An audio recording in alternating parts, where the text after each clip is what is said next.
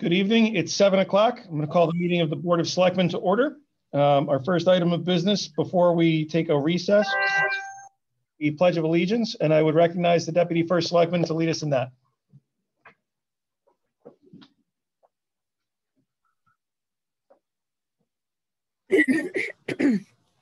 I pledge allegiance to the flag of the United States of America and to the republic for which it stands, one nation, under God, indivisible, with liberty and justice for all. Thank you, Madam. All members of the Board of Selectmen are present. I'd now ask for a motion to recess the Board of Selectmen's meeting so we can convene the public hearing. Selectman Nordell, so moved. Is there a second? Second.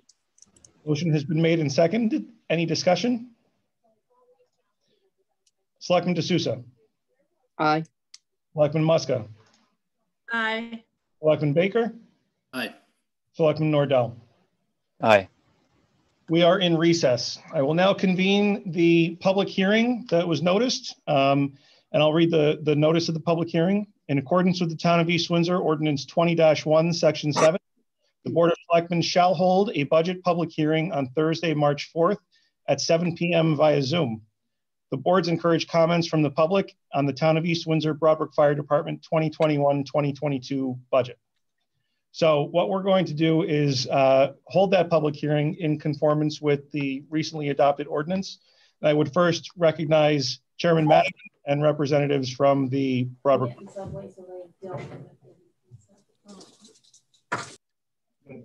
Oh, Ron?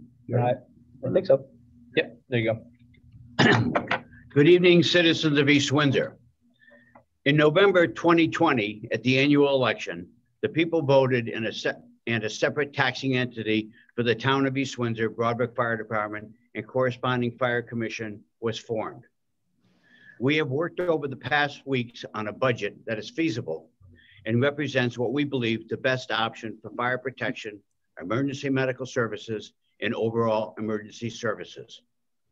We are here to present the budget for the fiscal year 2021 to 2022. The highlights of this new budget are: total budget for the new year is $957,327. This is the first budget that the newly formed and separate taxing entity has developed, and I would like to explain what is in this budget. Items that were previously covered directly by the town's budget include $123,201 for items like the fire marshal expenses, the FICA, workman's comp for the part-time employees, and the Catalan County dispatch fees. These amounts are expected to be reduced from the town budget as they have been added to the Brook District's budget. Additionally, the capital improvement budget was handled directly by the town. As a consequence of being a separate taxing entity, it is appropriate that we establish a reasonable budget to cover the costs of maintaining significant fire and emergency services equipment. For that, we have added $200,000. This will establish on an ongoing basis a process for apparatus and equipment replacement. The people of Brook deserve equipment that responds appropriately and in accordance with prescribed times for replacement, which is the National Fire Protection Association. Additionally, this is fiscally responsible as it avoids having to pay significant costs for repairs as the apparatus grow in service age. Without the ability to bond for a new truck, adding this amount into the budget every year puts the department on a regular schedule to replace outdated fire apparatus, with a scheduled purchase on a 5-year basis. With 3 main apparatus, this gives us an approximate life cycle of 15 years per engine, which is well worth the investment and forethought. Regarding personnel, it should be noted that the Brook Fire Department has traditionally been a volunteer organization. Frankly speaking, times have changed recently, and with call volumes averaging 700 calls annually, and with many people working outside of the community, that strictly volunteer model is not sustainable to provide adequate personnel for emergency response. As a result, the Brook Fire Department has been employing part-time personnel to supplement the volunteer staff with very good results. There are currently 3 part-time firefighters that provide station coverage during the day, 5 days a week, and 2 part-time firefighters that provide station coverage on the weekend evenings. The benefits of this coverage are reduced response times to emergencies and consistency in maintaining apparatus and equipment following the emergencies. To adequately maintain this model, we recommend an expansion of the coverage to 4 part-time personnel during the day and 2 personnel during the evening, 7 days a week. This additional cost is $167,496.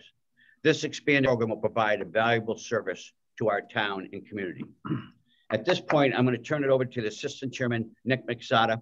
We'll carry on from here. Thank you, Chairman Madigan. I would like to point out foremost that this budget that we have reviewed and are presenting today represents what we feel is necessary to establish the Brook Fire Department appropriately up for success in delivering the full range of emergency services. As this is the first budget that has ever stood alone from the town's budget, I am secure in the belief that this provides the coverage that I would personally expect as a resident, a husband, and a father. When the fire department responds to a call for a cardiac arrest, a car accident, or a structure fire, the residents should reasonably expect excellence. With times and costs increasing, this budget represents appropriately what meets those demands. It should be noted that this budget will cost the average taxpayer less than $5 per week. For first-rate emergency services, we believe that is a very good deal and that this budget establishes this model for long-term success. As a for instance, today, we had a car accident involving with injuries. Imagine that you were in that car, or if at the same time your wife, your mother, your husband, or your child had a medical emergency on the other side of the district. This budget best positions us for that inevitability. At this time, I'd like to turn it over to the Fire Chief, Tom Arcari. Good evening, everyone. Anybody have any questions so far?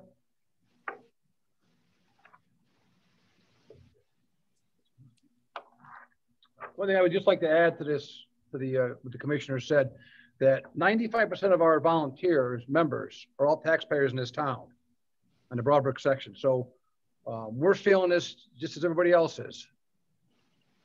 I have nothing else to say. Chairman Madigan, anything further? No, we're opening up to if there's any questions anyone would like to ask, we're available to answer. So this is a duly noticed public hearing. If there are any members of the public who would wish to address the board, kindly unmute yourself, give your name and your address for the record, and then state your business.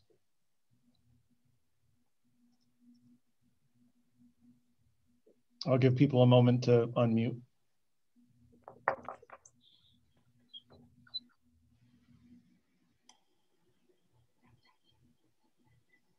Any questions or comments from members of the public?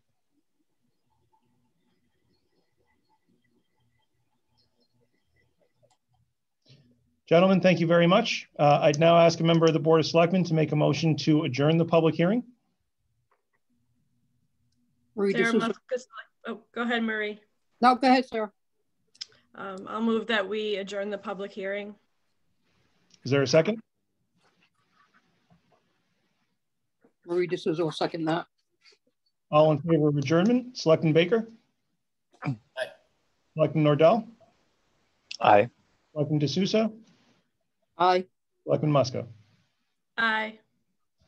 We are adjourned at 7:09 p.m. I'll now reconvene the meeting of the Board of Selectmen. We'll take up agenda item 4A, which is approval of the February 4th, 2021 regular meeting minutes. You should have been included in your packets. So is there any discussion or corrections?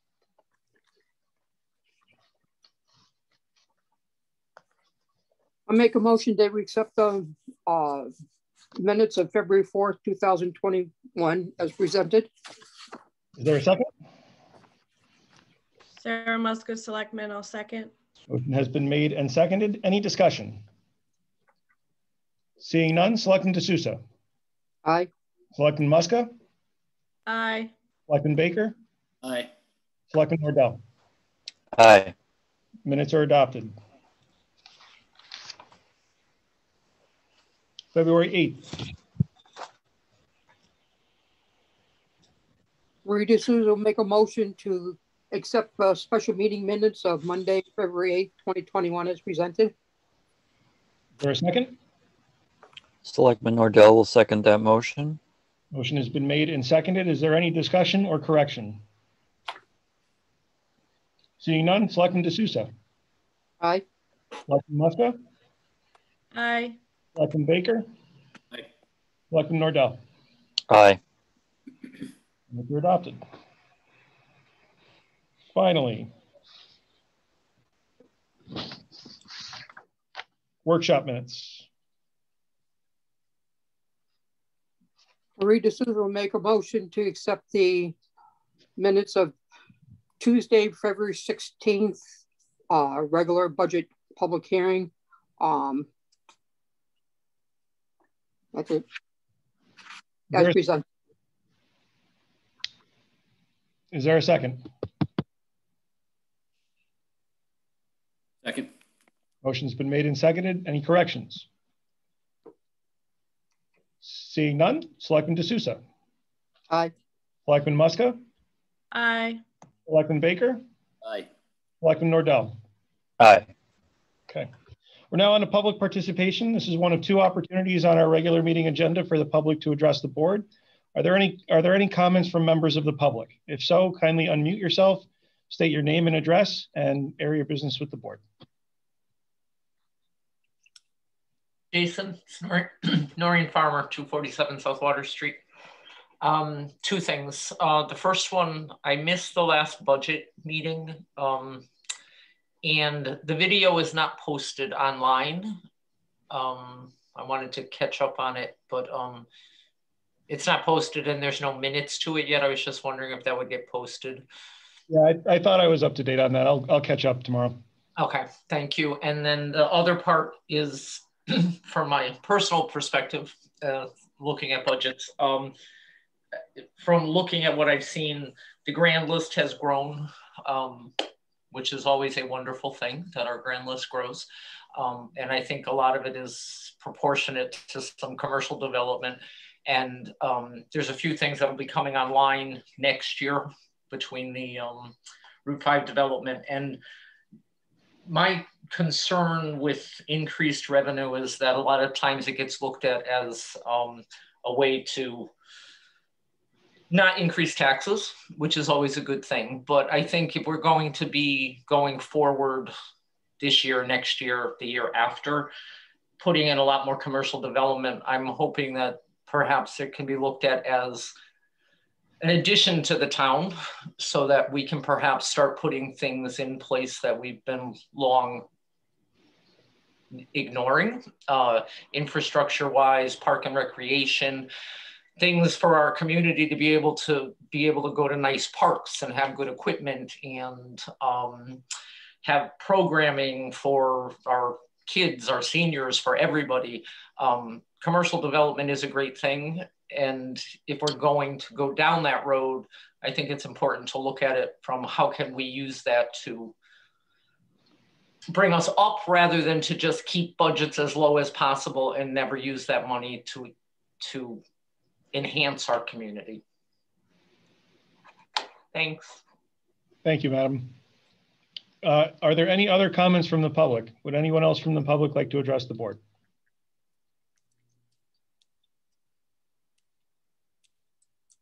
Seeing none, there will be another opportunity later in the meeting for the board to hear public comments. We'll move on to communications, and I don't think there are any. Jason? Yes, ma'am. I'm sorry. Point of privilege. I have an added agenda item. Okay. I like to add agenda item to 9H for 12 South Main Street. Invite concerning the easement. Yep.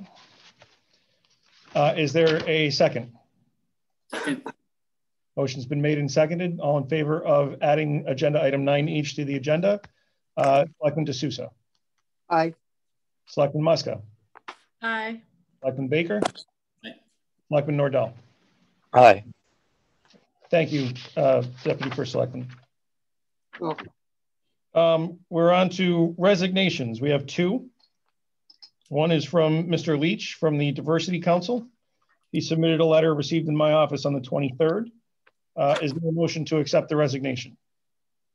Selectman Nordell will move to accept the resignation of Robert Leach with regret from the Diversity Council. Is there a second? Motion's been made and seconded. Any discussion? Seeing none, Selectman D'Souza. Aye. Muska. Aye. Selectman Baker. Aye. Selectman Nordell. Aye. Selectman Nordell would move to accept the resignation of Frank Gowdy as an alternate member from the zoning board. Second. So this is a resignation as an alternate member. He also is seeking appointment as a full member. So we appreciate him stepping up again. He had been a full member for many years and took a step back and is willing to step forward again. The question is on acceptance of the resignation as an alternate member. Any discussion? Selectman D'Souza. Aye. Selectman Muska. Aye. Selectman Baker. Aye. Selectman Nordell. Aye. So carried. And anybody mind if we take the next two together? Good with me. Make a motion to reappoint Francis Neal to the Conservation Commission, regular member for a term expiring April 1, 2025, and Kurt Kebschel, Conservation Commission, regular member for a term expiring April 1, 2025. Is there a second? Selectman Nordell will second.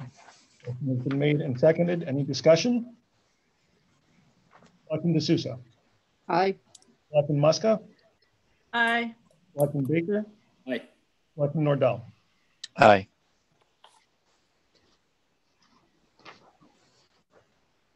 Make a motion to reappoint Maria Weldon to North Central Health District Committee, member for a term expiring April 1, 2024.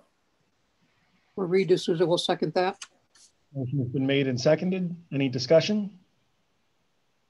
Selectman D'Souza. Aye. Selectman Muska. Aye. Selectman Baker. Aye.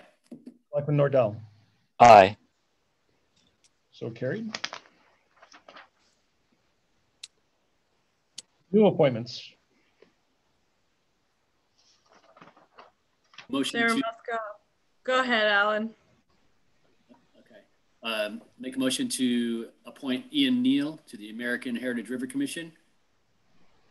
It's a correction from meeting from January 21, 2021 from a regular member to an alternate for a term expiring November 1, 2024. There is no regular member vacancy. That's right. Second. Motion has been seconded. Discussion? Selectman D'Souza. Aye. Selectman Muska. Aye. Selectman Baker. Aye.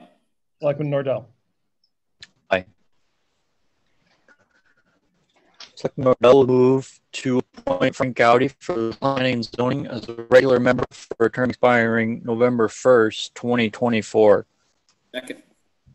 So for the record, that was a move to appoint Frank Gowdy as a regular member for a term expiring November 1, 2024. Charlie, you had some feedback or static or something. Maybe your mic got jostled a bit, but there was something happening there. Motion has been made and seconded. Any discussion? Selectman D'Souza. Aye. Selectman Muska. Aye. Selectman Baker. Aye. Selectman Nordell. Aye. Guys, I told you, this is going to be a fast meeting tonight. We're moving right along. We are going to move on. What's that? I said the brakes are going to get put on. Just so you know, that's going to be a running gag from now on. Is it's going to be a short meeting tonight. So we're going to move on to agenda item 9A. We're going to complete our budget workshops. And the last commission to present to us is the Capital Improvement Planning Commission. Is Kathy Simonelli with us?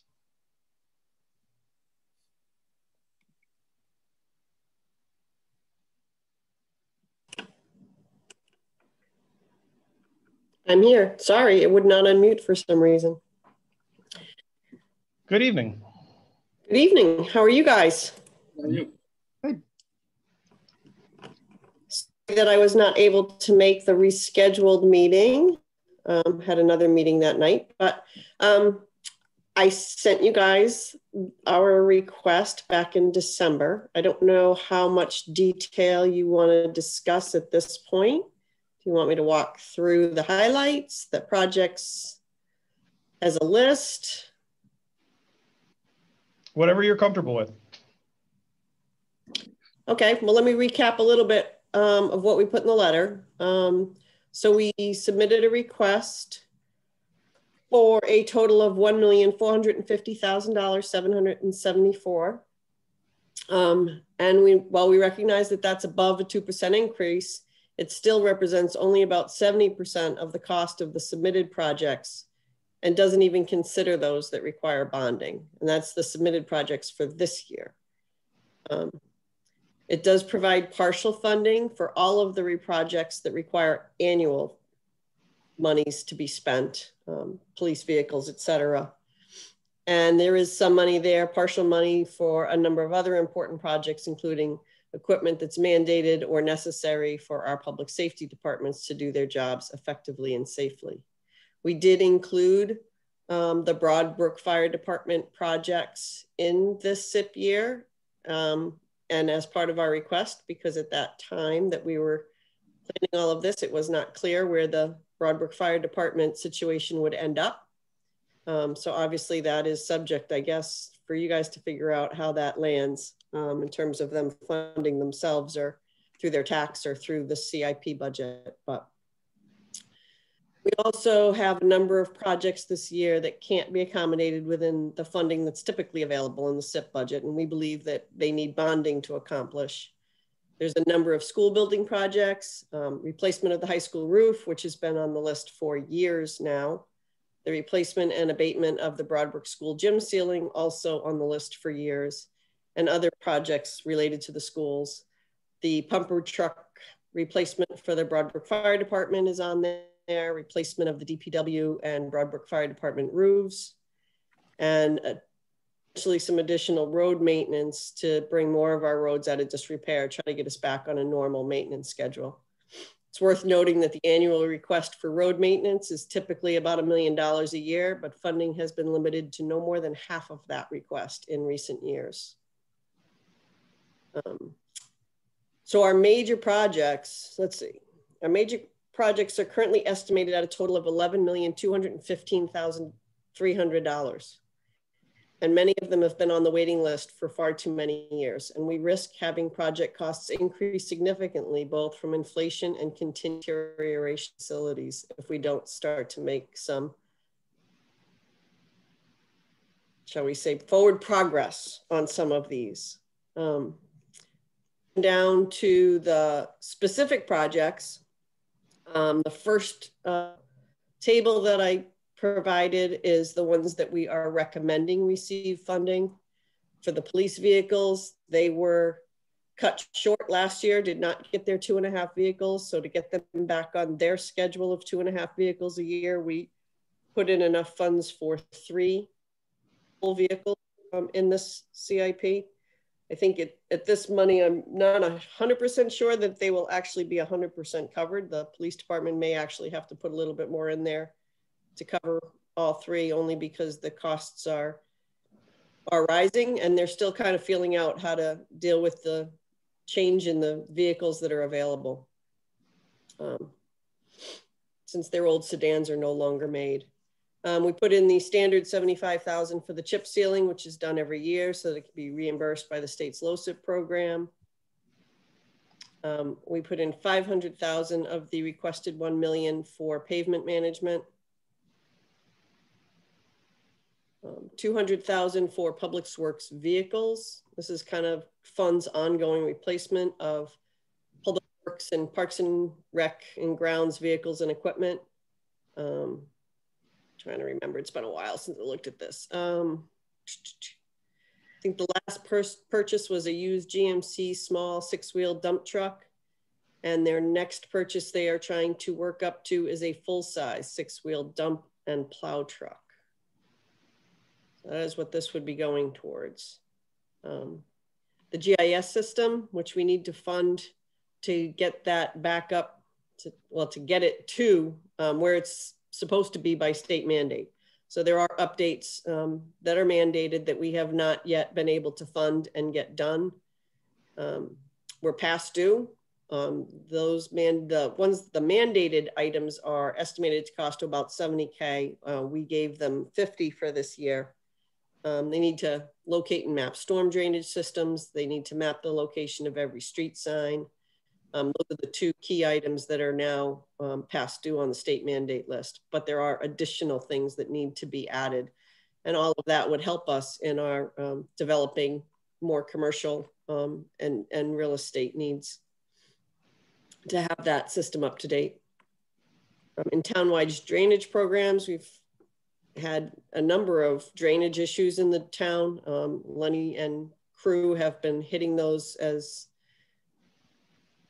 the highest priorities first. We submitted 75,000 towards the 100,000 that they requested. Their priority sites are Wapping, Rockville, Barber Hill, and Bridle Path, or at least they were at the time that we wrote this up. I don't know if things have changed because sometimes things break and they have to get to them a little sooner than this money rolls around. But there are numerous drainage issues across town, and that just hits the top.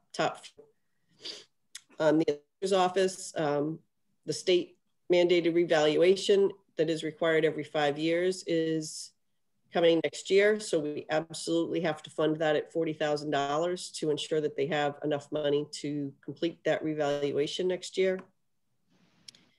And then the town property vehicle replacement program. Again, we try to put some money away each year so that when grants become available, we have the matching funds that we need.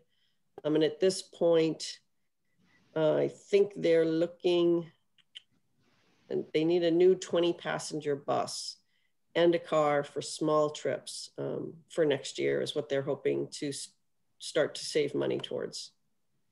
So that's the $1,174,577 that we need for the annual projects. Those are just the projects that need money continuously every year. We also recommended $60,000 towards the Broadbrook Fire Department bunker gear. Again, this is mandated replacement of gear that's already past its end of life. The NFPA standards require that that gear be replaced at least every 10 years. 45,000 covers, turnout coats, bunker pants, and hoods for 15 personnel at 300,000 at 3,000 each. 300,000. The boots and the helmets and the gloves were getting paid from the operating budget. We had originally started trying to do 45,000 per year, but we shorted it a little last year to make something else work. So we're trying to get them back on their schedule of 45,000 per year by pushing that up to 60,000 this year. The dog pound, another facility that has been long neglected in town, in which the town pretty handily voted that they wanted it kept, and I think that means they want it cleaned up and improved. But we put 30,000 towards that so we can start to make some headway towards all of the needs of that facility. It needs major work both in and out. So right now it's kind of grandfathered, but we do need to show the inspector that we're trying to improve the facility, and we have not done a good job of that in recent years. The assessor's office, in addition to the reval, they are also asking for conversion to a different software package, Vision 8 CAMA software. This is computer assisted mass appraisal software, and it is apparently much more user-friendly. Not being an assessor, I can't speak for it, but she did quite eloquently. It's much more user-friendly. It will increase accuracy, increase efficiency. They feel like the current software that we're using is not terribly user-friendly. It's not, it's common, so it's hard to find people who also already have some knowledge. The software that they're a number of towns, and they feel that it's easier to learn and easier to use and ultimately more accurate. They would like to get this in this year. such that it can be used for this year's reevaluation. They don't want to get started with a reval process and then try to put it in later. They'd like it to go first and then move to that. So apparently the vendor has agreed to accept funding in 2 installments, but allow them to get it right away. So we put in $23,500 for the first half of that. That would require the remainder of that be committed next year. Sidewalks, constant thing that needs to be maintained and repaired. $30,000 was put aside for that out of the $250 that was requested. They're needed throughout town. This is just to help try to keep things moving in a positive direction. We put $20,000 in for DPW facility equipment. Again, this is stuff they use to service the garage and for maintenance of the town facilities. The Board of Ed, $41,957 to replace the 25-plus-year-old carpet. This project has been on the list for a number of years, and I've been saying 25-plus-year-old carpet for a while, so it might even be 30-plus now. Parks and Rec, playground equipment replacement. Again, this is something we have tried to fund in the past, or not always able to maintain the money in the budget, but this would begin to chip away at many of the playgrounds that need to be brought up to code or have repairs done, and that was $30,000. We also have a Parks and Rec request for a master plan, and this would be a study to develop a plan for all the town park and rec facilities. We strongly support this. We'd like to see this happen sooner rather than later, because we feel that having a good picture of what should be done will help make sure that we are spending our money in the most appropriate and wise ways possible. So the funding for that was half of it at $20,600. And that's, again, something that's been on the list for a couple of years. Last in this group is the police department was looking for some electronic speed signs. I'm not sure if this was 1 sign or 2, but this cost includes 3 years of traffic cloud, which allows remote monitoring and message adjustments. And that's $20,140. So this 276 and change added to the annual projects gets us to the $1,450,774 request that we made. If you look further down, you'll see the projects recommended for bond. We have in the past, this year, we kind of changed this a little bit in that we wanted the board to have a bigger picture of all of the projects that are really on the bonding list, not just the ones that rose to the very, very, very top and have been sitting for many years trying to get funded, but to give you a clearer picture of what the backlog of that looks like, we put all of the projects that likely require bonding into this section. And there's a lot of them. And a lot of them have been on the list for a very long time. It's just that we can't get the ones at the top of the list crossed off, so we never get to move down the list and look at the others. And the total of those bonding projects is $10,365,300. And the last table that we put in are some projects that we did not recommend for funding at this time. Not to say they aren't worthwhile, but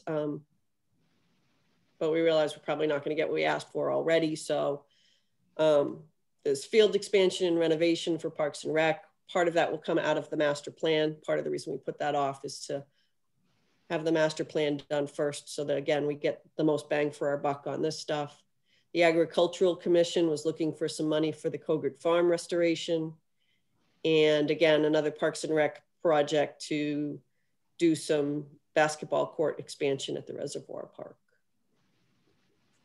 And those projects totaled another $255,000 and change. So the total for all the projects requests for this year was $12,689,189. So our 1.4 is a drop at the beginning of the bucket. So is there any questions about any of the projects or the information. Any questions from members of the Board of Selectmen? Alan. Just had a couple questions. You know, you have this weighting value, which, you know, I assume is to set priority.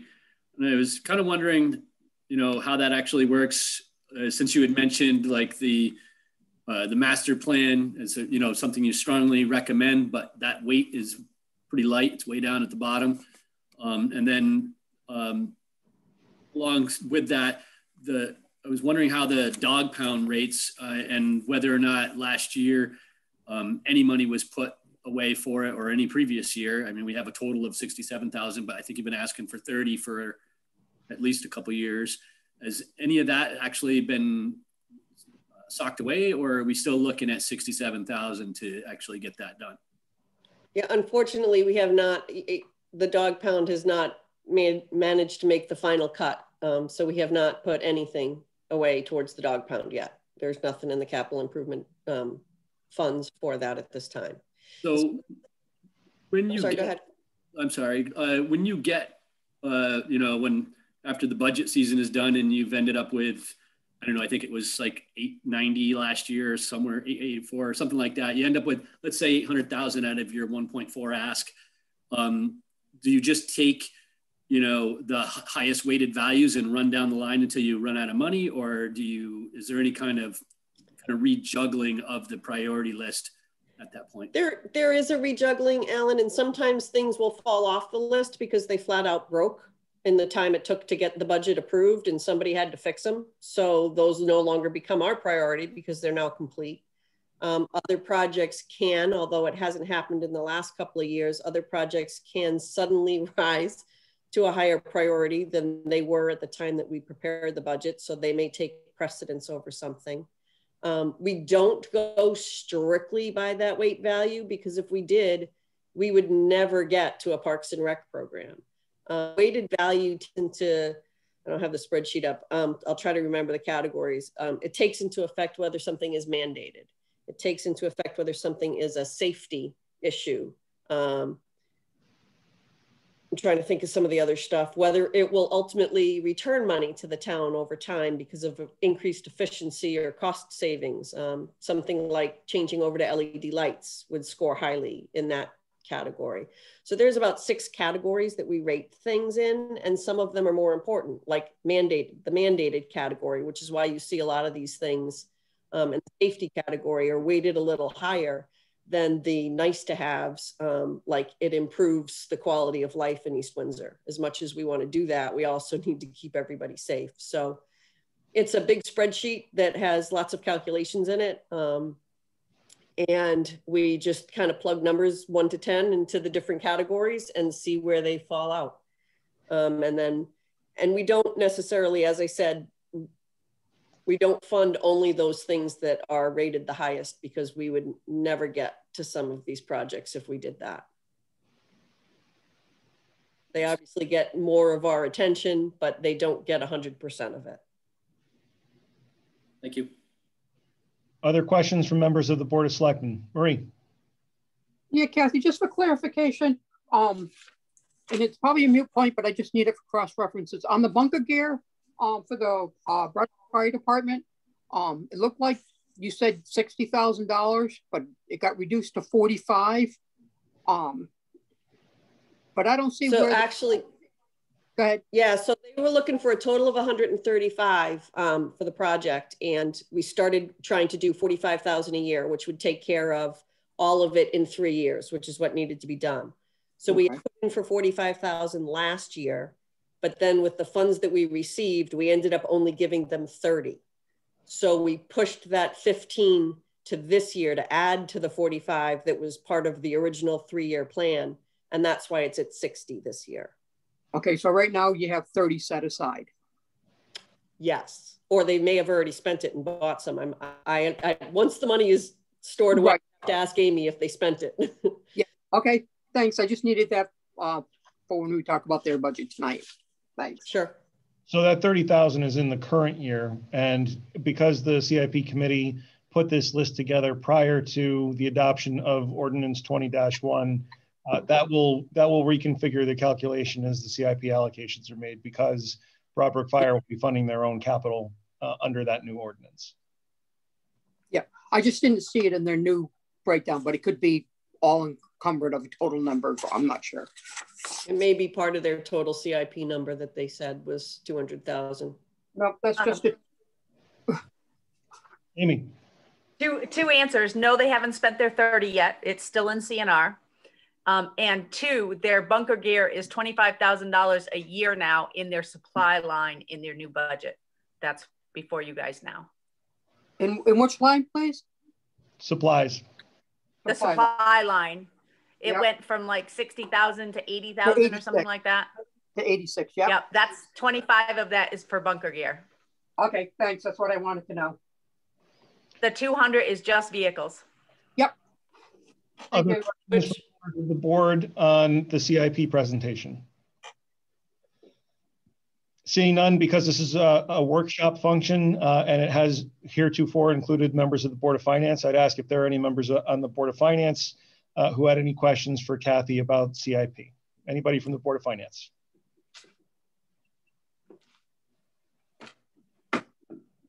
Seeing none, Mrs. Simonelli, thank you very much. You're welcome. Good luck. So we're now going to move on to discussion on where the town budget sits. And there are a couple of housekeeping things that we need to do before we go department by department. Just give me a moment to pull up my notes here.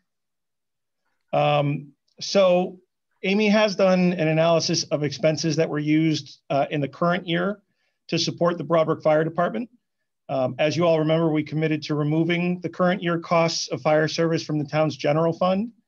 Those reductions and associated lines are as follows. Reduction from the Broad Fire Department in the amount of $467,000. Reduction in the fire marshal budget in the amount of $21,138. Reduction in the Tallinn dispatch line by $22,000, leaving $9,400 in the Tallinn dispatch line. Reduction in the 27th payroll by $5,472 to leave a total of $150,528. Reduction in the FICA line by $20,349 to leave a total of $527,151. Reduce the workers' compensation line by $12,000 to a total of $155,360. Those reductions equate to a total reduction in fire service funding in the amount of $547,959. And once removed, satisfies the board's commitment to remove costs associated with the Broad Fire Department from the town's general fund. So I would ask for a motion to make those changes. Rita Souza will make a motion to make those changes as presented. Is there a second? Second. Motion's been made and seconded. Any discussion? Seeing none, Selectman D'Souza. Aye. Selectman Muska. Aye. Selectman Baker. Aye. Selectman Nordell. Aye. Okay, now there are two other changes that we've identified that need to be made. One pertaining to health insurance and one pertaining to the emergency management communications line. That would be to reduce the EE benefits health insurance line by an amount of $77,450 for a total of $1,595,400. And the second is to reduce the emergency management communications line by an amount of $675 to a total of $8,575. I'd ask a motion to make those changes.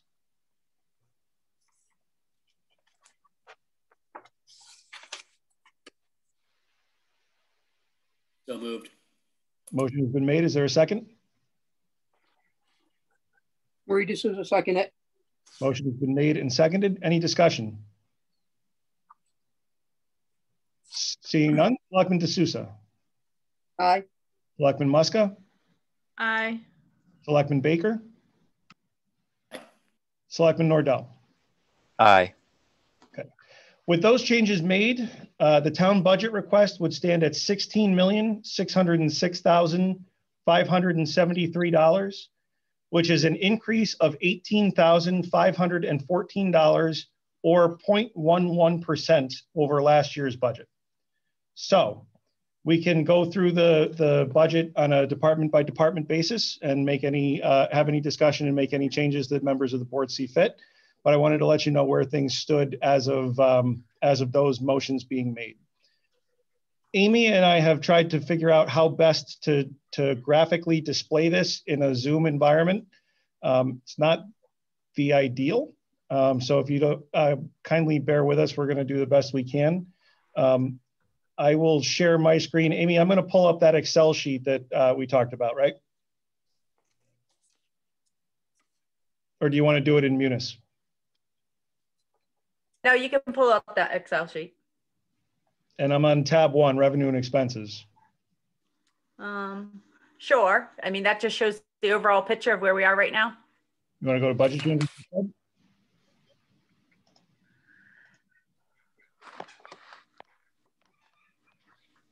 So this is those changes that we just talked about. This shows where we are over last year. That's the dollar difference, and that's the percentage difference. Jason, can we get hard copies of that sent? Yes. Thank you.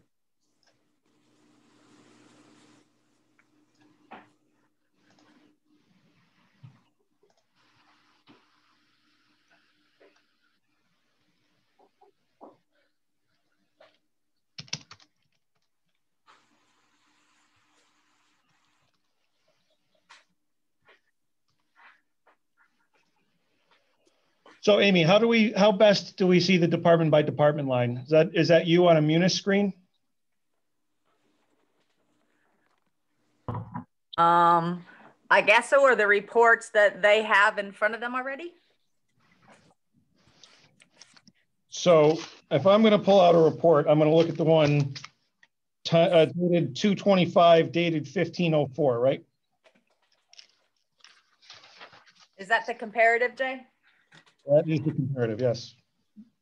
That's the one everybody asked for. It shows you what the department had asked for. It shows you what Jay's put forward and what our numbers are currently at the Board of Selectmen level. What's the date of that one, Jay? It's 2/25 and the timestamp is 15/04. 2/25? Yes. I got several of them here.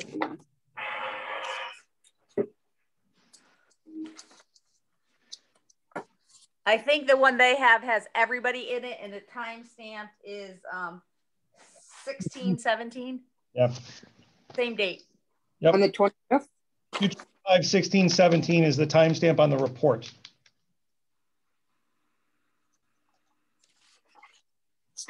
I'll see if I can find it and pull it up. Well, I'm going through my budget book. I can't seem to find it.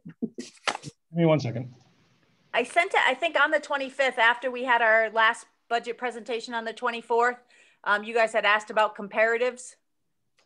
This shows current budget, a revised current budget, the department request, the selectman superintendent. Does anybody have it on the board? Because the last one I got is 2/22. Here it is. I have it in my email. I have it. It was sent on 2/25 at 6:20 p.m. Give me a minute to pull it up. It's on the screen. On the screen. I'm going to pull it up.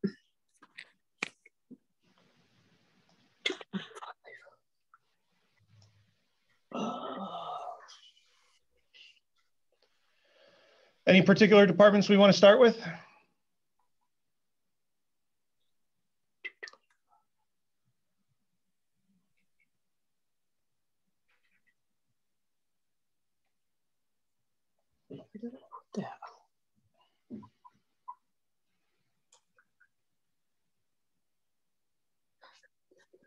Doesn't matter to me, Jay. The only question that I had was with the capital improvement with the fire department in their budget, and my concerns, 200,000.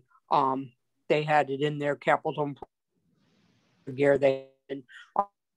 Those are my concerns that I had for those. The rest for me, I'm good.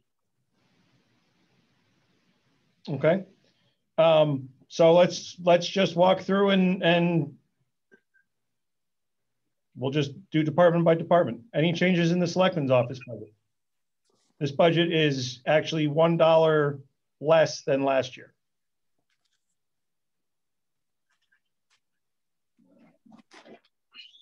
Seeing none. Charter revision was eliminated because there is no charter revision. Yep. Ethics Commission is flat funded. Any issues with the Ethics Commission? Seeing none. The Board of Finance is also flat. If I'm reading that correctly. Any issues with the Board of Finance? Nope. Wise, that was wise. Next is the Assessor's Office. Their budget is very nearly flat. It's a difference of $195, if I'm doing that math right. That's exclusive of contractual obligations, which are not yet finalized. Any questions or comments on the assessor's budget?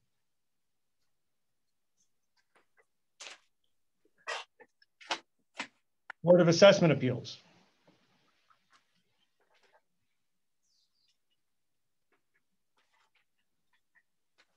Tax collector.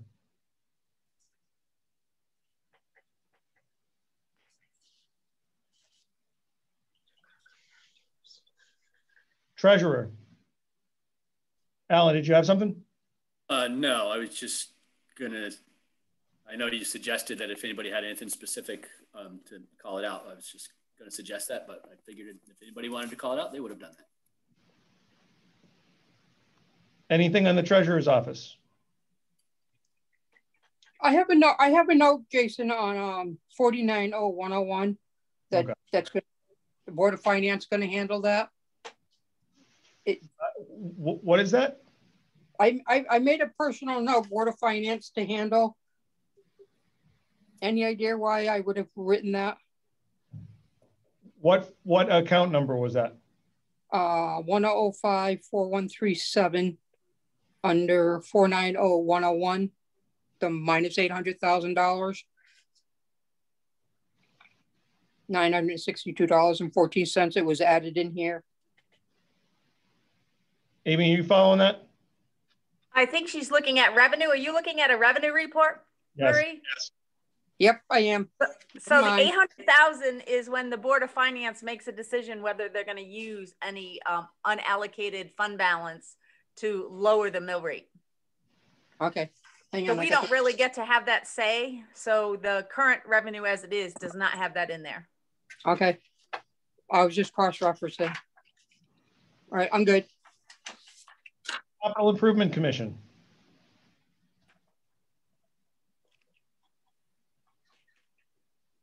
Legal.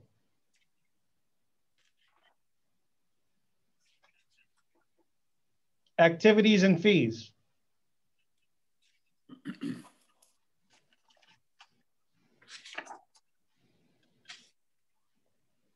IT.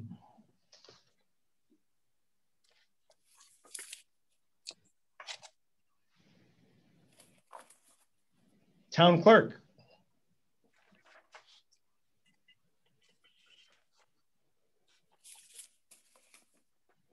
Registrars of voters.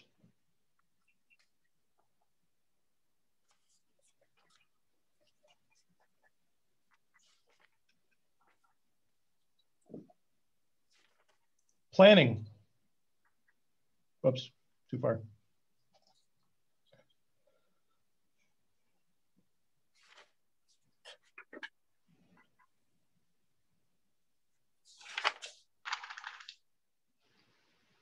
Planning and Zoning Commission.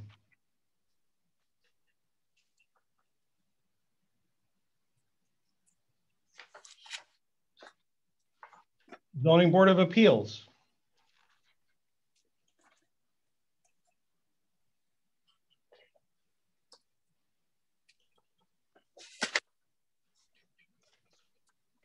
Property insurance.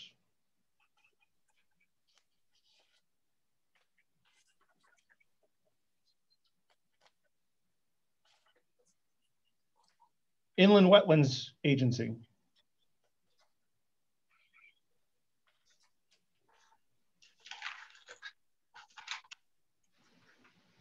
Veterans Commission.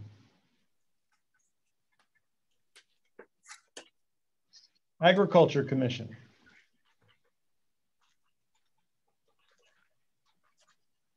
Conservation Commission. Economic Development Commission.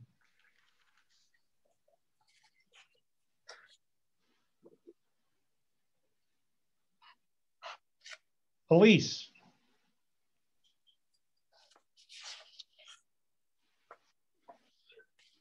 Police. Jason, Yes, ma'am. On the police, I just want to make sure that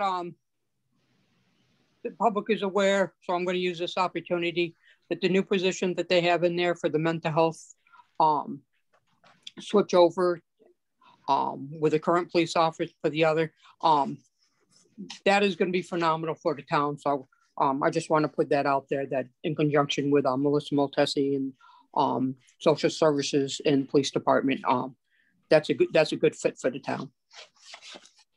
On that point, that is such an innovative idea that Chief DeMarco and I have a meeting with Commissioner Ravella at the Department of Emergency Management and Public Protection to talk about that as a potential as a state model next week.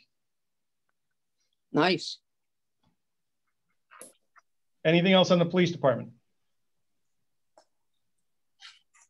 Police Commission.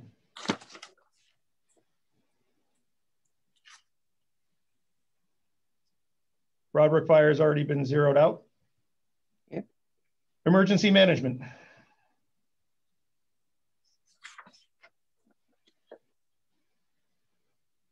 Building Department.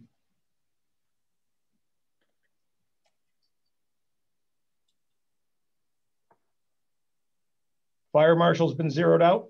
Zeroed out. Communications.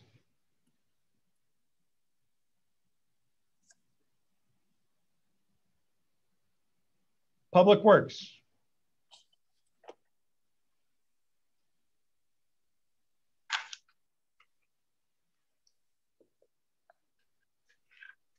Town Properties.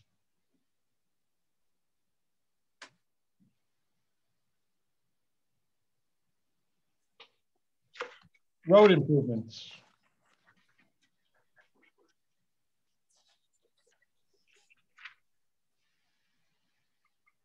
Building Committee.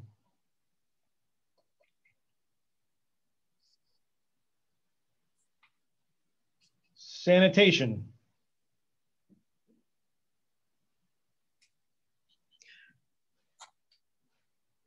Jason, how much time is left on the contract we currently have? I believe we are in year 3 of 4. 3 or 4, okay. It's not up this year. I think this is year 3 of a 4-year contract. Okay.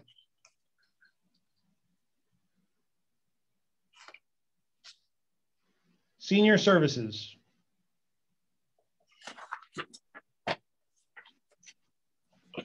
Elderly Commission.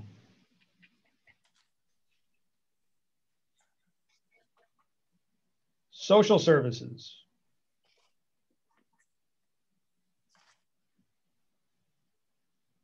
Libraries.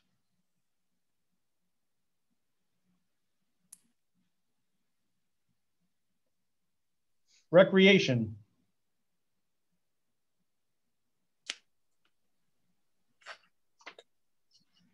Historical Commission.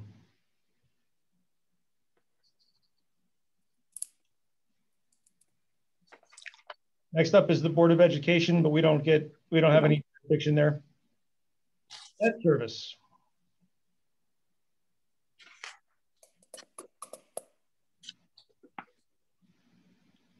Capital Improvements. Sarah. Okay, just trying to, I have so many screens I'm trying to look at here.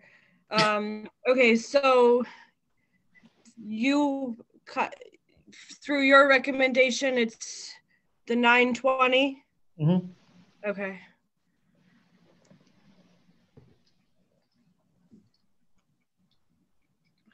Anything else on that? There's, you know, the dog pound that's been bothering me. I just wish that there was some way. I know that they prioritize the projects and such, but I hate to see us cut it that much and then never get to some of those projects that really need attention. Well, the CIP committee is actually advisory to the Board of Selectmen. We have the final say on the projects that get funded. So when the budget is passed with whatever amount is allocated in the general fund budget, we can make the determination on which of those projects the selectmen want to fund once the new fiscal year starts. So if there's a particular project of personal interest to you, we can talk about it at that point. I'd like to concur with you, Sarah, on what I was thinking, regardless of where it comes from, it's gotten to the point where we can't not do something, at least get part of it done this year from some source. I mean, we just can't keep sitting on it. I agree with you. I mean, I know you mentioned in a previous Selectmen's meeting that you took a tour, and Selectman Nordell and I actually took a tour back in December as well to see the condition. So I would definitely like to see something done there for sure. Thanks. Jason, I know you have a whole plan with debt services in conjunction with CIP and how that will all work. But I agree with Sarah, you know, and are we really going to get that much more done in your plan with this big of a cut to CIP? Yes. Okay. Okay, then I'm fine with the 920. But I concur with Sarah now, and I really would like to see dog pound a top priority. So keep in mind that we're later in this meeting, we're going to be asking folks to do an added appropriation to pay down existing debt. Part of that existing debt includes those lease payments. So even in the circumstance where we do no additional projects beyond that, we're freeing up $94,000, almost $95,000 currently tied up in lease purchase payments. That's a 10% increase in the CIP allocation that's currently being used to basically pay a car loan. The flat funding that I'm proposing is effectively a 10% increase in the available CIP funding if just that added appropriation to pay down our existing debt passes. But that, in the case of debt services, the dog pound's not one of those projects that would see, a bonding type, scenario. And there's a lot of projects I think that have been kicked down the road that are in that situation where they're not, they haven't been a high priority because they're a small dollar amount, and they're also not a bonding type project. So, right. But CIP isn't bonded dollars. CIP is money that's set aside for specific projects. And if those projects aren't able to be completed within the existing year that they're funded, they regress to the non-recurring fund. The debt service pays for projects. So they are two different pots of money that you're talking about. And the CIP allocation funds CNR. The debt service funds bonding. Okay. Any other questions or comments on CIP? It's Amy, and I would just share that within our CIP group right now, we have the 920 plus we have the 94, almost 95,000 for the lease payments. So if we did do that debt pay down, it wouldn't affect the debt service line. It would affect this CIP account. So it would really free up more CIP money for some of those smaller projects that we never get to. And that would also be on an ongoing basis. Any other questions or comments on CIP? How about on? For clarification, Amy, I did get the 225 I just was named something different and I had it in a separate pile, but I've got it now.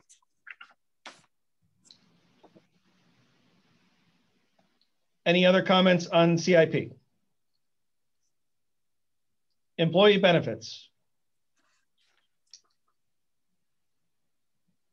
This straddles 2 pages, so I don't think I can, no, I can't.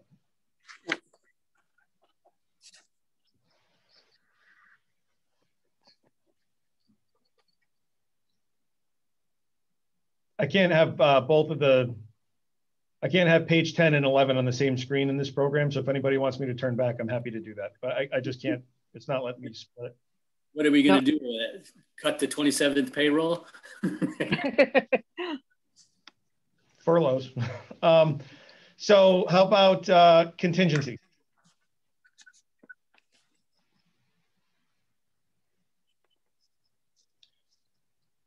So I noted no changes to the budget as it currently stands. I'm going to change screens. Yep. Does anybody want to go back to any particular department?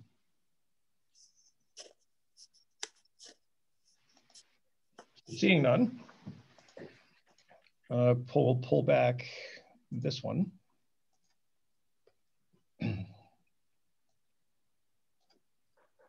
So that leaves us not on this page.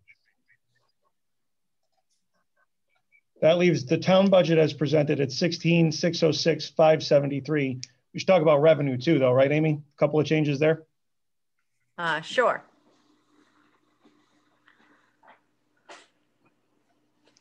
So one of the things that you'll notice is a decrease in revenue. There are 4 things. This one here, adult education, that's a state grant. That just is what it is. If that changes, that'll change, but that's based on the governor's budget recommendation. The other 3 items, first one I'll ask Amy to talk about is the interest on investments, which took a nosedive. Amy, you want to explain what happened there and why and what we can do about it? We can't do a lot about it. We'll start there. And I think I shared with this board when we did the revenue section, we had gone from a high of almost 3% interest to down to 0.00000018 over the last 3-year period. So we have currently earned $13,000 this year through 7 months. So I am estimating that it will only be $25,000. So it's same pot of money just about, but the difference between hundreds of thousands of dollars in the past and $25,000 this year. And I really can't do anything about it. So that's except just hope for inflation. The irony is that is one of those budget lines that benefits from inflation and higher interest rates. And because we don't have either right now, it's just what it is. So the next line up is the transfer from the fund balance. Currently, the town is using $750,000. That determination on if or how much of that to use is left to the Board of Finance. That is their jurisdiction to make that determination. So that really is just an FYI, but this is an Excel sheet. So we can show you what the change in the impact in the mill rate would be if you made certain assumptions. The other thing that Amy and I were talking and agree I don't want to speak for Amy, but I believe we agree, should be changed is the reduction in the interest and fees for the tax collector. Her history strongly supports that she could make that 100,000 number where she currently is. She's suggesting, Patty, is suggesting lowering that to 75,000, but the history supports she can make at least that. Amy, is there anything else you want to add on that? Nope. Amy, how much currently of the fund balance do we need to transfer?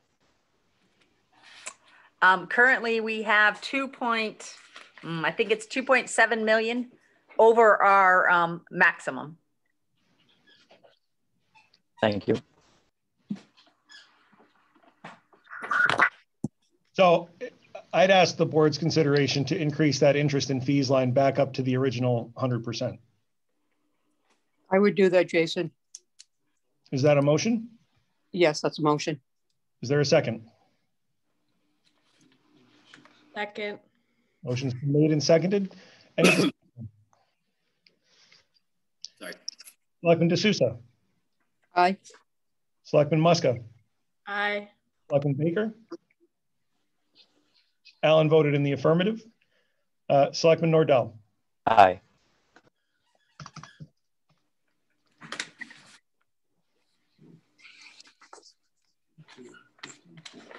That would leave, without any use of the fund balance at all, assuming our budget is what it is, would leave a mill rate change of 0.87 or 2.5%.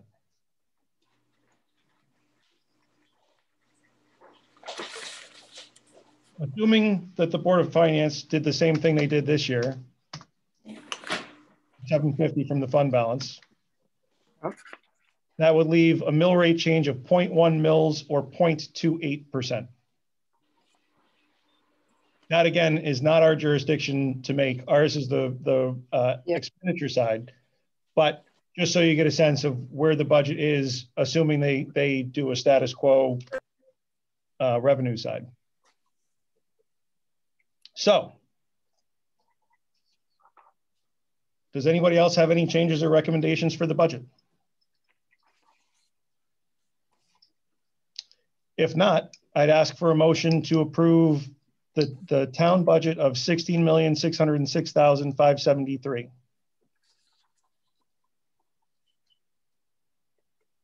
Selectman Nordell, so moved. Is there a second? Second. Motion has been made and seconded. Any discussion?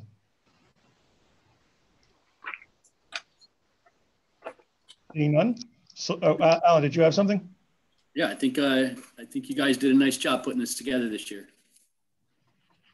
It's a team effort. I mean, everybody has a role in this.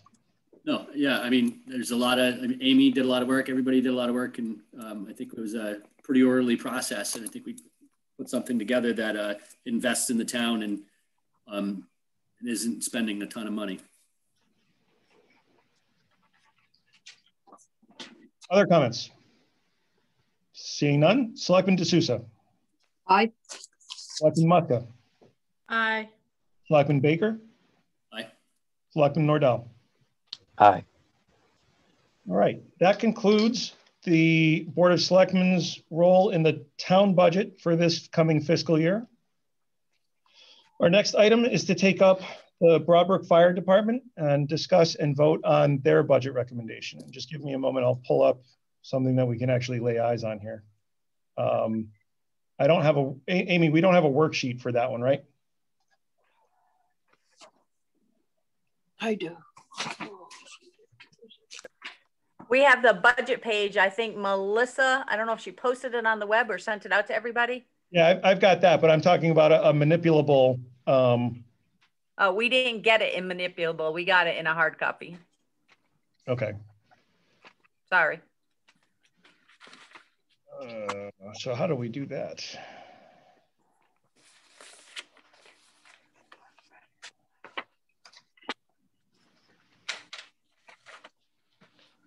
So this is what was submitted to us by the Brook Fire Commission to support the Town of East Windsor Brook Fire Department fire service for the 21-22 fiscal year. All their changes are included and visible. Any questions or comments on this?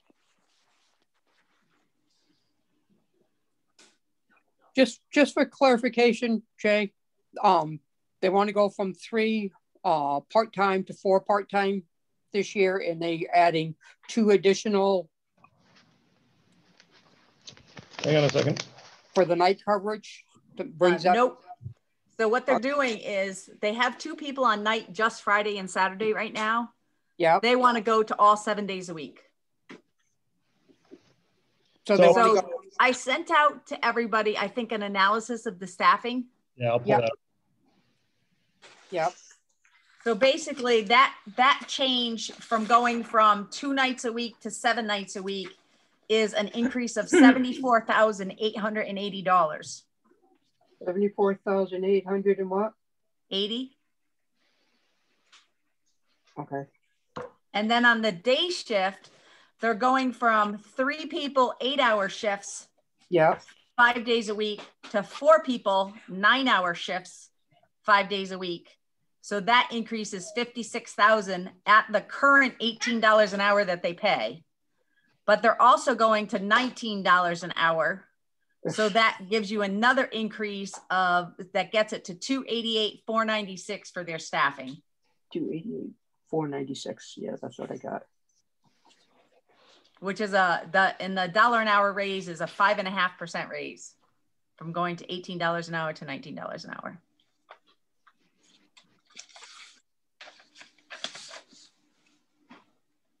Is this the sheet you guys want to look at, or do you want me to pull up the other one?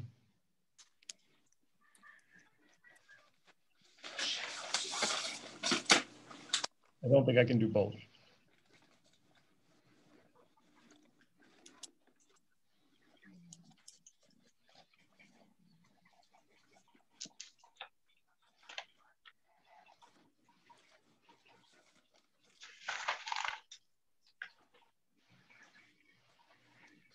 Any changes that anybody wants to see here?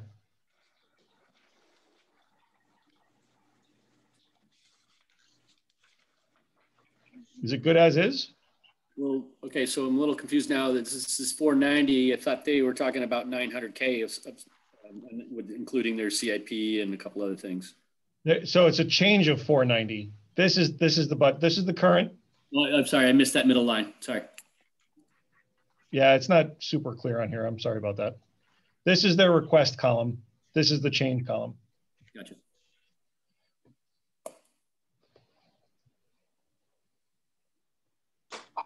I'm going to be honest. I have mixed feelings about the budget. We worked hard. We worked hard to meet our commitment to fix the problem that was in town between Warehouse Point and Broadbrook. I just concerned that we're adding too much too fast for the first year and the changeover. And I'm concerned how that's going to be perceived by the public. I'm just throwing it out there. I understand that they're trying to move forward and I get all of that, but it's a big increase. I would agree with that, Marie. And as I was thinking about this the last couple of days, you know, one, it's a bit large of an increase, but two, then on the other side of that argument, this is the first opportunity that the residents of Broadbrook have been able to have a say directly on how they want the fire department to look. And so part of me is interested to see, you know, what the public has to say about this budget and you know, what kind of direction they want to provide as far as, you know, do they want more part-time employees or not? Do they want, you know, to put money away for the equipment or not? I mean, in the end, they're going to make that decision. So I'm a little bit conflicted as to whether or not I want to make a lot of cuts or just let the public figure it out, you know, come referendum time, and allow the fire department, you know, in the meantime to, you know, get the word out there of what they're trying to accomplish here. And I agree with that. And that's why, you know, I was hesitant to even want to say anything, but I just think it's something that needed to be addressed. Agree. Selectman Nordell here. You know, in some ways I agree with both of you, but you know, no one spoke up during the public hearing and opposed, you know, what's being presented by them. You know, again, the public's going to get to vote on it. The taxpayers of Broadbrook will get to vote on this. So if they disapprove, I think it's best that, you know, if they disapprove and the, you know, cuts have to be made, that it's best to the fire department to make the cuts. They know best where to do that, and I don't think we do. So, for me, I'm going to leave it alone. I have no problems with this. I agree with everything that's been said. So I think, like, the fire department, they know fire services better than we do. So I think let the public have an opportunity to have a say. And if cuts need to be made, I think it's best that the fire commissioners do that. I would agree. It's fair. I think that, you know, to Charlie's point that nobody spoke up during the public hearing, I think we kind of see that all the time. And, you know, nobody comes to the kickoff budget hearing, nobody comes to any of our workshops, and nobody knows anything that's really going on until all of a sudden, you know, it all explodes 2 weeks before the referendum. And, you know, there's a lot of questions and a lot of misinformation. So I think it's really, really important, especially this year, that, you know, advocates of certain parts of the budget are out there making sure that the proper information is out there and why the numbers are where they are. So if everybody's on the same page, can I get a motion to approve the budget as presented?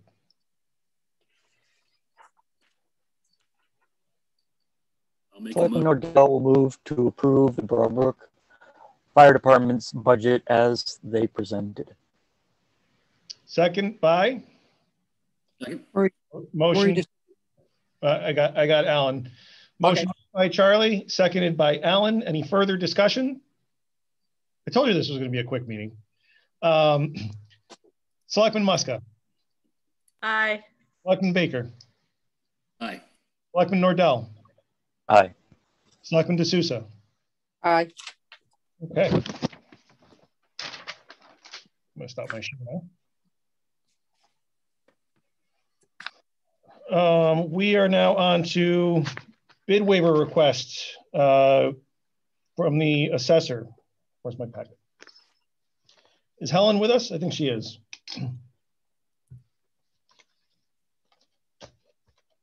I'm here. Good evening, Helen. How are you? Good. How are you? Good. So Helen spoke with us about her her request to use her CNR money to onboard the Vision software immediately. And she submitted a memo to us, which is included in your packet, asking for the town to waive the bid process associated with the conversion to Vision. This is the same format and circumstance that was used when we waived the bid process to convert over to the Munis financial software. I think Helen did a good job of outlining her arguments in the memo. Are there any questions for her on her requests?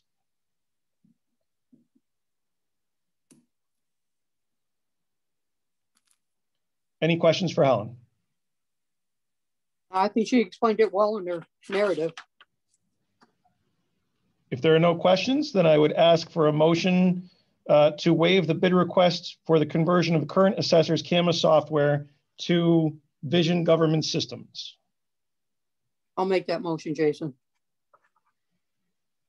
Is there a second? Second. Motion has been made and seconded. Any discussion? Just for clarification, that $6,496 is going to be waived for the first year? Yes. And she's also worked with Joe Sauerhofer and our IT consultant to make sure that that there are no hidden costs associated with conversion, whether it be basically anything that's not included in the quote. So the true number is what she's asking for. Okay.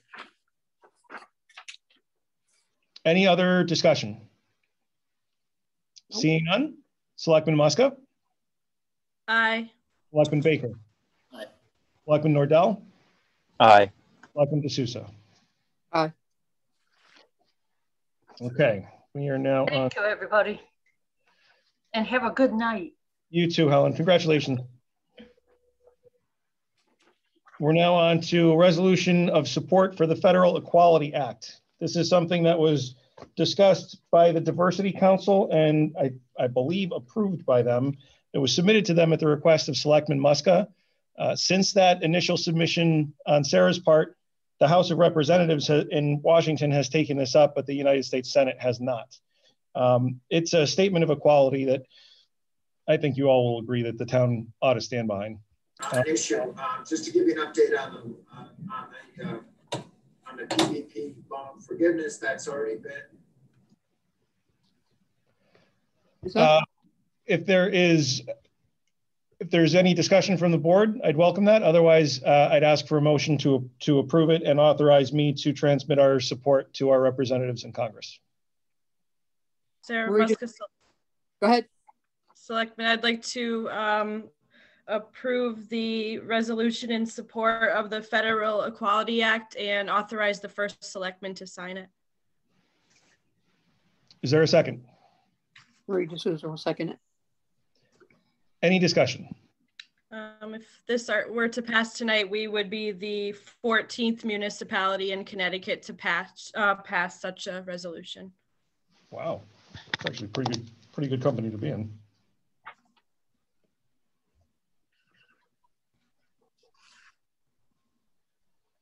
I'll include that in my cover letter. Any other discussion? Seeing none, Selectman Muska. Aye. Selectman Baker. Aye. Selectman Nordell.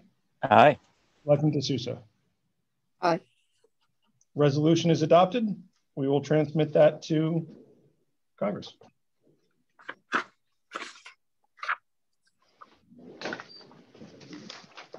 Okay. Now we're on to agenda item 9D. This is a request for an added appropriation to pay down debt. There are three things that we're going to do in this resolution. If it's adopted, we're going to pay off our one of our clean water loans. We're going to pay off our lease purchases, and we're going to do capital defeasance on our 2014 refunding bonds, 2019 East Windsor Middle School roof projects. By prepaying the clean water loans and the lease purchases, we will forego the town earning $750,000 in interest over the life of those loans if we don't pay it down. That should not be construed as to be a $750,000 savings in the budget. It's merely not incurring interest on the credit card. The capital defeasance will actually free up debt capacity. So Charlie, this is that difference between capital and debt. It'll free up debt capacity that would allow the town to do future bond payments sooner, to work on some of those projects that have been lingering unattended to for too long. So there's the resolution that outlines what this does, which is authorizing added appropriation in the amount of $350,000. It goes through the legal machinations that are required to do that. Hey, it's 3.5 million. What did I say? 350,000. Thank you. That is a significant difference. Thank you. It forwards the resolution, if approved by the Board of Finance, to a special town meeting, which I would ask be held on April 29th.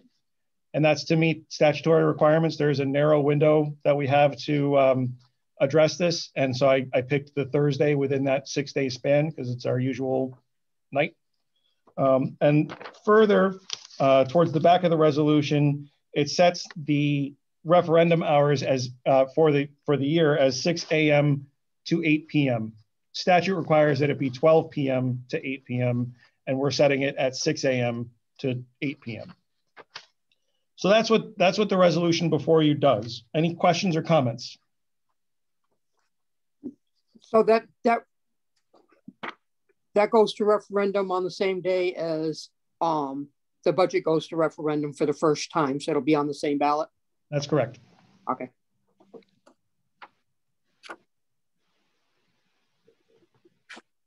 Any other questions or comments? I mean, this is kind of a no-brainer. This fixes the problem of not being able to bond any further projects. They're just sitting there wasting away and getting worse and worse. So I think the time is right. So I would ask for a motion to adopt the resolution to set the town meeting date at April 29th.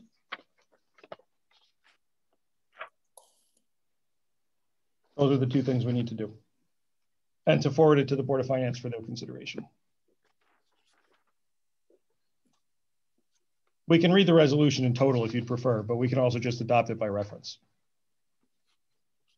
I'll make a motion to accept the Town of East Windsor Board of Selectmen resolution for, you want me to get into detail? Yep. As presented is fine, but we need to set as presented with the date of April 29th for the public hearing and for May 11th, 6 a.m. to 8 p.m. For the vote by the town. Second. Made and seconded. Any discussion? Seeing none. Selectman Muska. Aye. Selectman Baker. Aye. Selectman Nordell. Aye. Selectman D'Souza. Aye.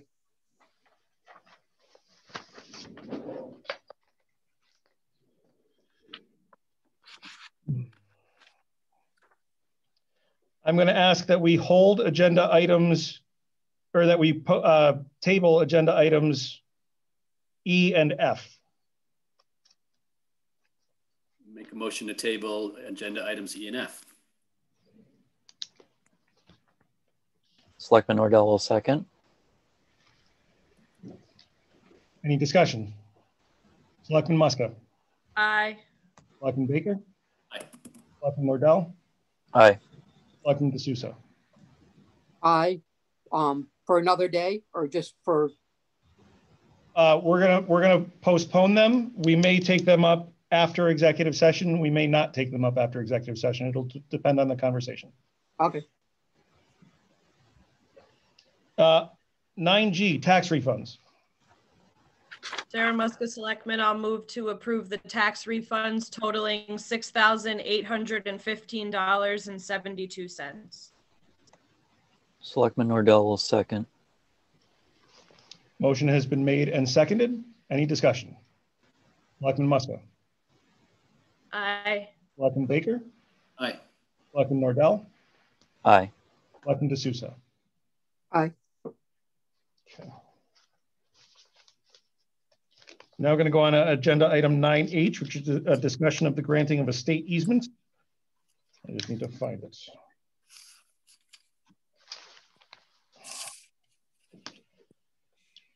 Bear with me for a second here. I got to pull it up. This is something that was sent around to you earlier this evening or this afternoon. I can't remember which. So this is the town would be granting an easement to the state to do certain improvements at the intersection of South Main Street and South Water Street. And that would allow them to, I'll be specific here.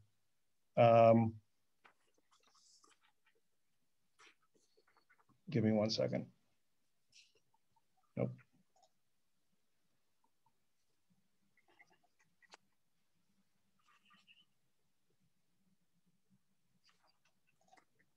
Hang on. Granting the easement is to accommodate all state DOT required improvements at South Water Street and South Main Street, including the installation of a signal replacement, required pavement work, line striping, signage, and so on, as proposed and approved by OSTA, and this pertains to the development of the Silverman Group project. I sent the documents around earlier. Has everybody had a chance to review those? I reviewed them, Jason, but it doesn't look like we have to do anything on this because it was already approved by the state, and it's also was approved, I think, as part of the planning and zoning group. So that has been the subject of considerable discussion. It was also approved by the previous Board of Selectmen, and my predecessor was authorized to sign it, but there's no documentation that that happened. Oh. It may have, but after consultation with a lot of lawyers, the decision was made that it was best to, I think the phrase was to do a belt and suspenders approach, which was even if it was already done, do it again to make sure that we know it was done. So the conditions of the easement are the same for what was requested and approved for the Sardilli project when that was what was going in. Based on the advice of council, the recommendation is that we approve the easement to the state again. Okay.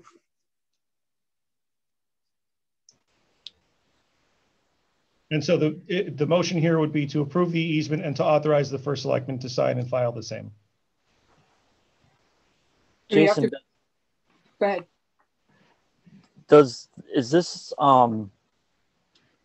Is the developer picking up the tab for these changes to the roads? Yeah. Okay. There's no fiscal impact to us, Or the state. to my knowledge. Yes.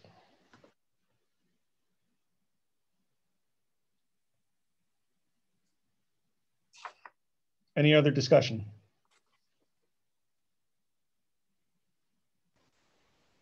Selectman Nordell would move that the board authorize the first selectman to sign the easement agreement with the state of Connecticut. Is there a second?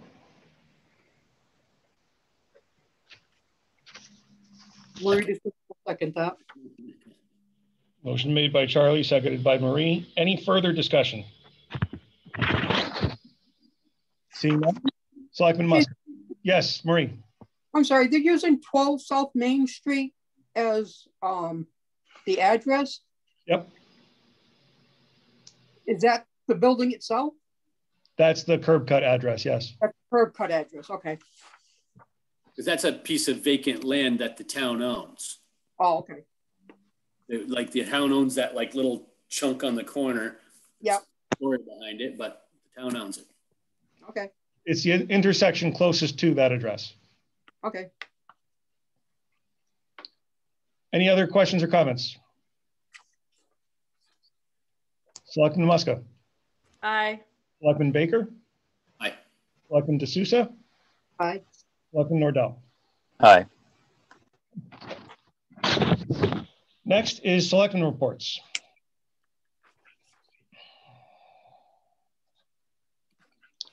We had a very busy week last week as a community.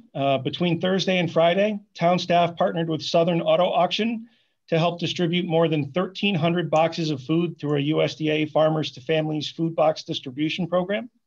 We'll be doing this again on March 25th at Southern Auto parking lot located at 5 Phelps Road. I want to give a very special thank you to the volunteers who helped with that event, to Southern Auto, who also helped with the event and provided the space for us to do it. Our town staff did a great job helping support that, and other partners in the community like the Hunger Action Team. That was a really heartwarming thing to be a part of. We also had another local COVID vaccine clinic at the Town Hall Annex. We were able to provide 167 doses of vaccine to people in the community. This is made possible through a partnership with the North Central Health District, Priority Urgent Care, and the Vernon Regional COVID Vaccine Program. We're currently keeping a waiting list of East Windsor residents eligible to receive the vaccine and call that list whenever we're able to hold a local clinic. Unfortunately, we're not always able to do that. It depends completely on the supply provided by the federal government and the state government through the health district and Priority Urgent Care. This week, all available vaccine was redirected to go to public school staff, but we're hoping as soon as vaccine is available to be able to host another one of those. There are other alternatives to just being on the Town of East Windsor waiting list that I think are important to identify. As supply becomes more readily available, there will be more places to get it, and the objective should be to get the vaccine when you can.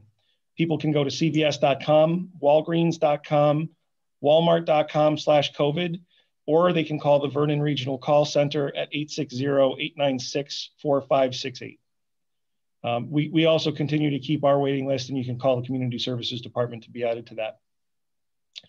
The town's emergency radio system is approaching the end of its useful life. This system supports our police department, fire departments, ambulance association, school security, public works, water pollution control, parks and recreation, and senior services. It is a comprehensive radio system. Because of how significantly interwoven the system is and that it's past its useful life, the town has begun to consider replacement options. We issued an RFP that closed a few weeks ago, and we did have 2 reputable firms respond to the RFP, which asked for effectively a consultant to help us map out what that roadmap is. Our next step is to review those submissions and circle back with our emergency management team, and then make a recommendation to the Board of Selectmen in the next few weeks. I took the opportunity to join the Graduate and Celebrate Committee meeting recently. They are hard at work trying to raise money for this year's graduation ceremony, but because of the pandemic, fundraising has been a challenge this year. They're looking at creative ways to replace traditional modes of fundraising. They're running a raffle in hopes that they'll be able to replace past events like basketball ticket sales, auctions, or tag sales. Contact Kristen Bloom for more information. Senator Anwar, Representative Foster, and I met with DOT Commissioner Giulietti yesterday, and we met with his team and talked about the longstanding restrictions on the Stiles Road Bridge that prohibit emergency vehicles from using that bridge. This has been a problem since 2011. The conversation with the commissioner was very productive, and we expect the bridge to be completely replaced within the next 2 years. But we also expect a resolution that would allow emergency vehicles to use the bridge within a matter of weeks. The most significant proposal in my budget recommendation that's since been approved by this board is the inclusion of funding for the police department to establish a mental health team supported by grant-funded social workers within the department. Chief DeMarco and his team have put together a very impressive data-supported plan that makes sense based on the needs of the community. It also should be a model for other communities in the state. And with that in mind, as I mentioned earlier, Chief DeMarco and I will be meeting with Emergency Services and Public Protection Commissioner Ravella to discuss our concept. We really believe that our team in East Windsor is on the forefront of responsive preventative policing, and that this can be a model for the state. That's all I have. I submit that respectfully and call on Deputy Selectman Marie D'Souza. Yeah, I don't have much, just our regular budget workshops, fire department, plus our budget workshops and special meetings. And the only liaison board I had was the Economic Development Commission, and the only thing they worked on was the bylaws to update them. But other than that, I don't have anything else. Selectman Baker. Okay, planning and zoning has got a little bit lighter schedule these days, but they did approve a liquor permit for Chez Hospitality, which is going into the Friendly's site in Sophia's Plaza. It's basically a food to go, and the liquor permit is basically, you know, alcohol would be a part of a basket if you ordered a meal and you got a bottle of wine with it or a 6-pack of beer or whatever. It's not like a package store or drinking on the premises or anything. But so that was approved with not too much effort.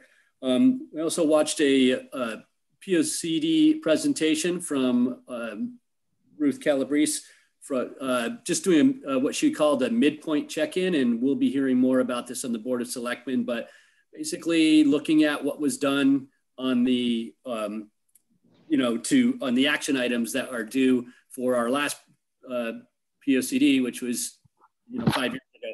So basically we'll be trying to move some of those action items along rather than just have the thing gather dust until we make a new one. Agricultural Commission is working on a list of farms in the town that they will publish. So the list will include, the farms, what they produce and how to get a hold of people. So there's actually a surprising number of little farms in the town, and most of them are little farms, kind of little family farms that are producing a couple things. So that'll be coming along before too long. The Conservation Commission is working on an open space ordinance, which is nearing completion. And Wetlands Commission had a light schedule as well. They approved the permit for the demolition of a building that is going to be replaced by a new business on Route 5. And they also finished up work on the Wetlands Fine Ordinance, which will be coming before the Board of Selectmen when they can get on the schedule. And that's all I have for tonight. April 1st, I think, on that. Yes, I think that's right. Sarah. Okay. The first selectman already touched on this, but on Friday, I was happy to volunteer at the Farmers to Families food distribution at Southern Auto as well. I thought it was really well organized and much needed event for our community. On March 1st, the Warehouse Point Board of Fire Commissioners held their regular monthly meeting. The building permit for the addition to Station 1 could possibly be issued sometime this week, and contractors are ready to begin work upon receipt. The encroachment permit has also been submitted to the Connecticut Department of Transportation. There were 43 calls in the month of February, 3 of which were structure fires. There were no cases of COVID-19 in the department last month, and 60% of active staff and volunteers have been vaccinated. 24 fire inspections were completed in February. Fire Marshal Rich Austin alluded that COVID might be starting to have an impact on progress being made at some of the projects in the area, including Watermill Landing, as things seem to be at a standstill with no progress being made. Chief James Barton applied for a FEMA Assistance to Firefighters COVID-19 grant for personal protective equipment on behalf of the fire district, and was notified last week that their submission has been approved. The grant totals $52,500 with a 5% match from the district included. The fire commissioners voted to approve their 2021-2022 budget, totaling $967,994 with a mill rate of 1.9. The district will hold a public hearing and a vote on April 5th at 7 p.m. And that's all that I have. Charlie. Okay, on February 22nd, I attended the Diversity Council meeting. They continue to discuss the need for new members on the committee. They also resumed talks and presented a resolution in support of changing the name of Plantation Road.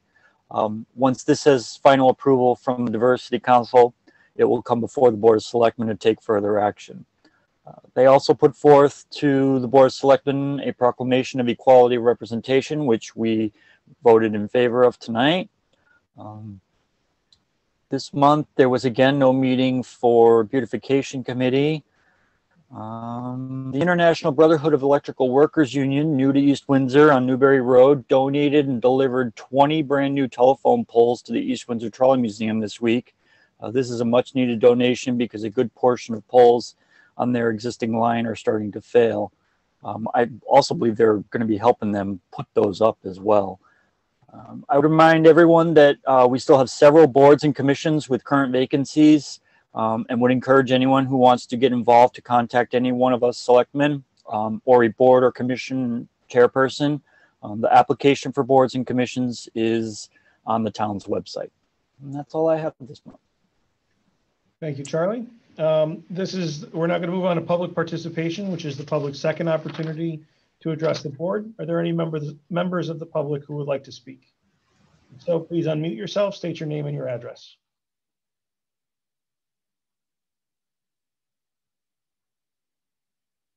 Give folks another moment.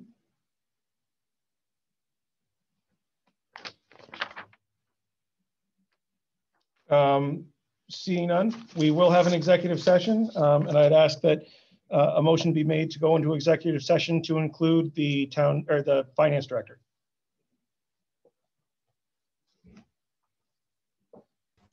I'll move that we go into executive session, including finance director Amy O'Toole. Is there a second? Selectman Nordell will second. All in favor, Selectman Muska. Aye. Selectman Baker. Aye. Selectman D'Souza.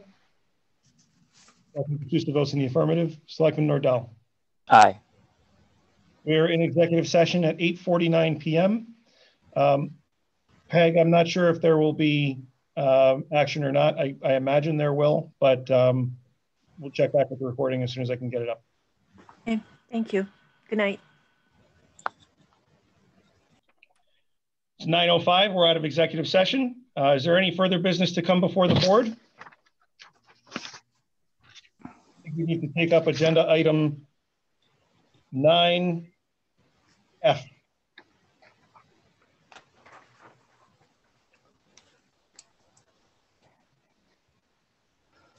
Selectman Nordell would move that we approve the contract between the town of East Windsor and the finance director, and authorize the first selectman to sign and approve it.